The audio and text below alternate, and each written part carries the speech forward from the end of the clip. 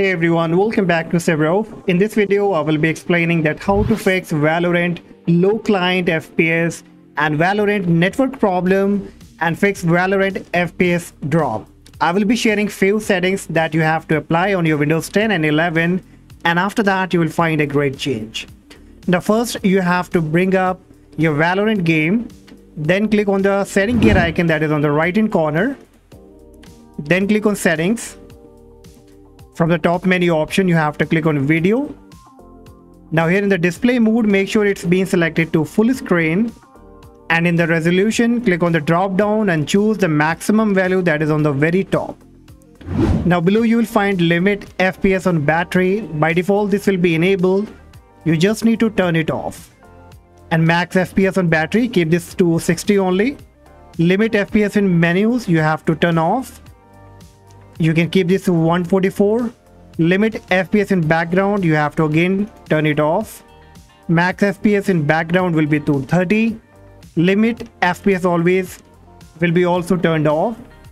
And then in the max FPS always, you can just make it to 143. Once you are done, you can click on close settings. And then you can just get out of the game. So click exit to desktop and then again on exit. And now we just need to make some changes from our Windows 10 or 11 computer. So click on your Windows search, type Valorant, right click on the Valorant game icon, then click on open file location. Then right click on the Valorant icon again and choose properties. Now here click on the compatibility tab from the top menu option. Uncheck this option that says run this program. And here just make sure disable full screen optimization. Run this program has been checked. Then you have to click on change high DPI settings. Then below you'll find high DPI scaling override. Check this option. Make sure that it's been selected to application. Then click on OK, apply and then click on OK. Now you can close it. Next you need to click on your Windows search again, type graphic. Click on graphic settings. And now here you have to add the Valorant game so that it can get the maximum graphic performance. So click on browse.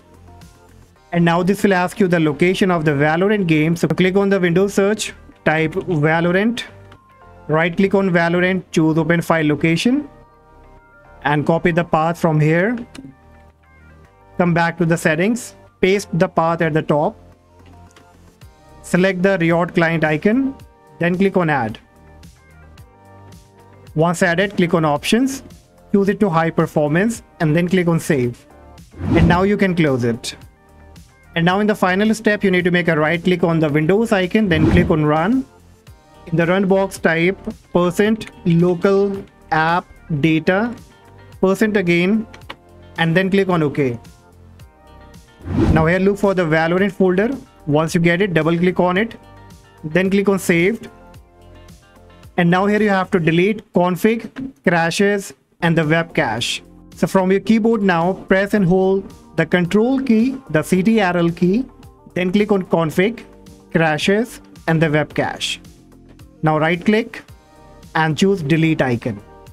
Now once it's been deleted, after that you just need to restart the computer and then probably it will go for the update to download the required file. And after that you can check back again. I'm very sure that you will find a great change. So hopefully guys, this quick tutorial will surely help you to fix the FPS drop and the network problem on your Valorant game. And if you find this video helpful, do not forget to like and subscribe. For any question, let me know in the comment section. Till then, take care. Bye-bye.